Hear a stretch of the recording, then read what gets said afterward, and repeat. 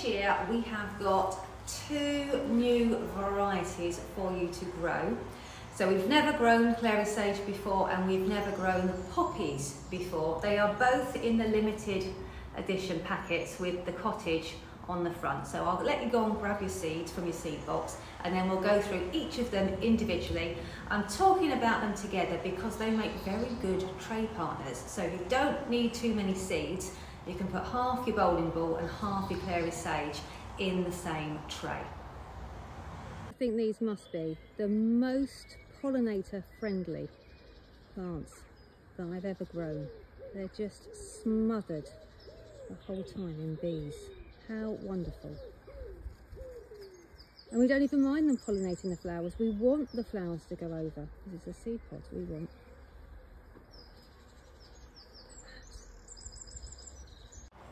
Poppy bowling ball, you will never have seen anything like this before, and it is so easy to grow. When I first got the seeds a few years ago, the samples arrived really late and it was too cold in the greenhouse, so I had to start them in the house.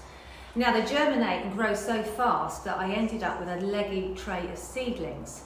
So I just brought them down to the greenhouse, put them on the floor and forgot about them. But then, weeks later, I was just tidying up the greenhouse and watering everything, and I saw this magnificent tray of foliage, of beautiful plants, and I couldn't for the life of me think what they were. Then I realised they were the leggy bowling balls. So straight away I knew that they would be absolutely excellent for the grow-along because they are so tolerant. These are the poppies, these are the bowling ball, and they have been here for about a week. That's all. And already you can see they're settling in nicely. Oh my goodness. Wow. That is the only word for it. I cannot believe how much these poppies have grown in such a short space of time.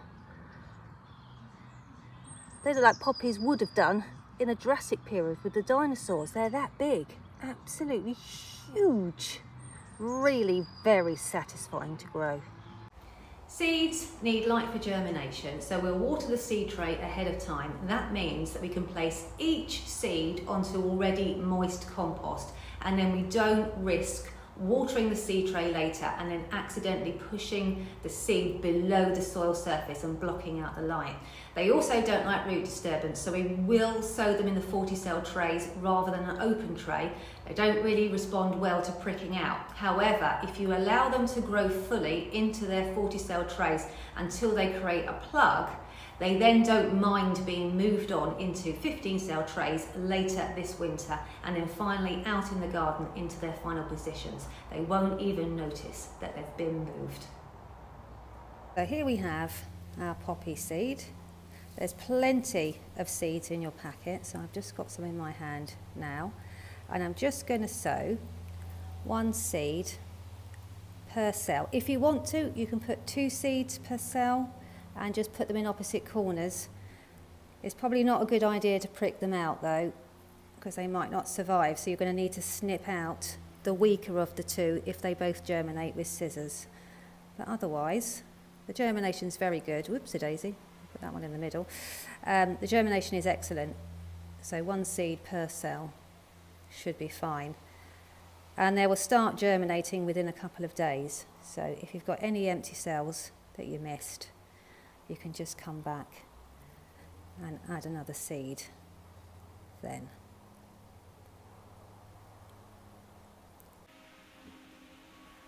I've already done the top row before I came on, so I haven't missed that one, don't worry. I'm only going to do half the tray because I'm going to put the Clary Sage in the other half.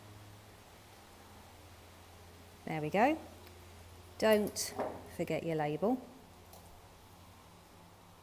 These are our brand new, ginormous poppies.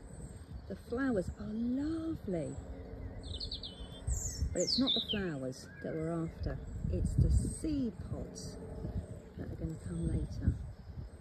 Can't wait to show you. But so far they've behaved beautifully. They were so easy to grow. Planted them out and they grew like weeds, and now I've got these gorgeous flowers. It's like such a bonus. So they are going to pollinate our flowers for us, thanks very much. Totally oblivious to me.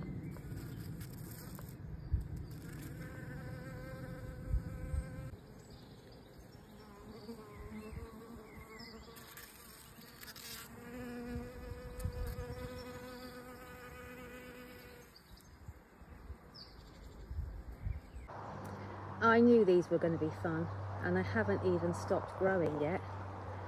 Look at that. It's a poppy. For goodness sake, they are so easy to grow. I need to get you the seed, defo. You need these in your life. Easy to grow, and they're just so fun. Look at them. That will be dramatically brilliant for your floristry, wouldn't it? I keep coming back to see if they've got any bigger yet. So much fun.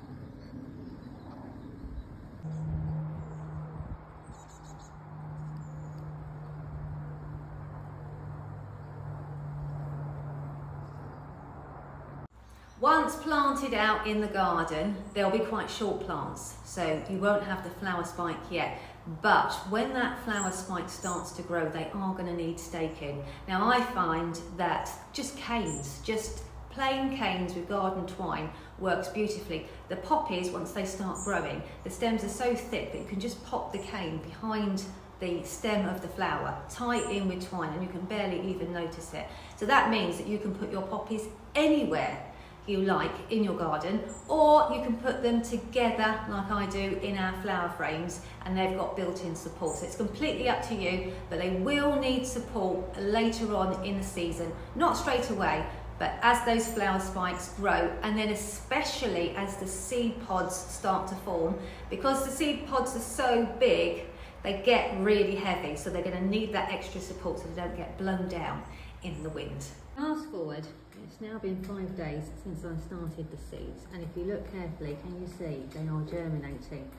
Now they are very tiny, and you can hardly pick them out against the compost, which is what makes them so dangerous, because if you put them in the house, you might not notice how quickly they're germinated, and then before you know it, they've grown. So I've left these in the greenhouse, so the germination will be a little bit slower, but that means that I don't have to worry about leggy linders. And frankly, 5 days is plenty fast enough for me. I've got some garden poppies here. These were just self-seeded. So this will give you a bit of an idea about the standard size you would normally get from a poppy seed head. I'll tell you what, why don't we take one of these over and put it next to our giant poppy, and then you can really see the difference. Here we go. So here is the poppy I've just picked, and then this is our new poppy. Look at that. What a difference.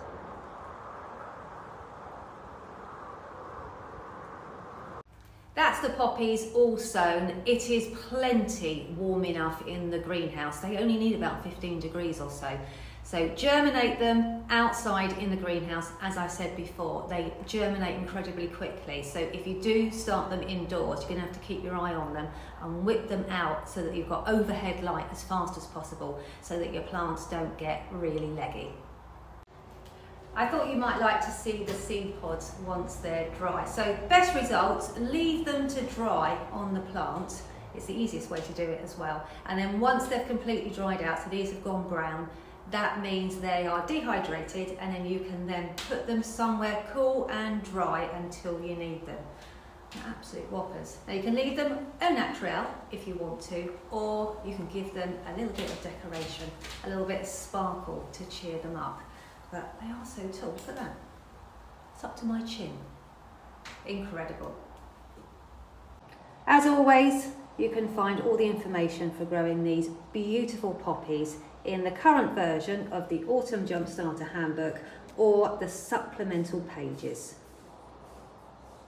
I've left these seed heads in the greenhouse for about 5 days now, just to make sure they're completely dry before I take them indoors. And they've lightened up nicely. I'm really pleased with them, so I thought I'd let you know, so you can do the same if you want to. Don't leave them in here forever though, because otherwise they'll get overly dry, then they might get fragile and start breaking. So don't leave them in the winter. But 5 or 6 days, they'll lighten up, they'll be properly dry, and then you can take them indoors with confidence. They're not going to go mouldy or anything.